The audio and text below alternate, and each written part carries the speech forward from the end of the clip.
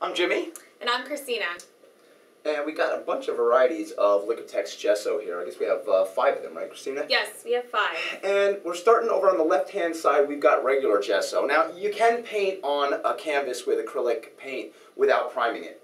But you get it looking like this. It ends up being a stained canvas because the color is going to soak into the fabric. Which, I mean, it could be desirable. It could be something like a Helen Frankenthaler painting, a Morris Louis painting. Yeah, but you wouldn't want to do that with oil, especially. Definitely not. I mean, when you work on an oil or with oil on an unprimed canvas, that oil is going to eventually degrade the fibers. You're going to have a painting later on that's not going to be as stable as you want. So this is why we have Gesso. We have 5 different varieties. Absolutely. Here you'll notice we have regular Gesso. So yeah. That's a regular white Gesso. That's our basic common Gesso. Which I guess is why it doesn't look like anything, does exactly. it? It's simply white Gesso. Exactly. The next one here, that's one of my favorites. It's clear Gesso. What we did is we made some pencil marks and we put the clear Gesso over it. So what that basically does, if I had a drawing, it's going to protect that from smearing. But where I kind of like it for my own purposes in the studio is I like to do a lot of mixed media work.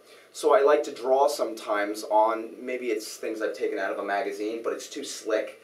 So by putting the clear Gesso on there, it gives it a tooth, and the pencil or the pastel, whatever I'm using, can grab onto that. And it's quite nice. Also, if you wanted to work on a surface, maybe like wood or something else, and have that grain show through, kind of nice. Yeah, next we have super heavy Gesso. This is great if you want to add texture to your painting while still priming all at the same time. It also adds texture without the cost of using paint. It's actually a lot cheaper to just, start with the texture with your primer. Yeah, ounce for ounce. You could go through a whole lot of paint. Obviously everybody knows, artists know paint is expensive. So imagine trying to do that with a tube of cadmium paint. Wow, your price is going to go way up.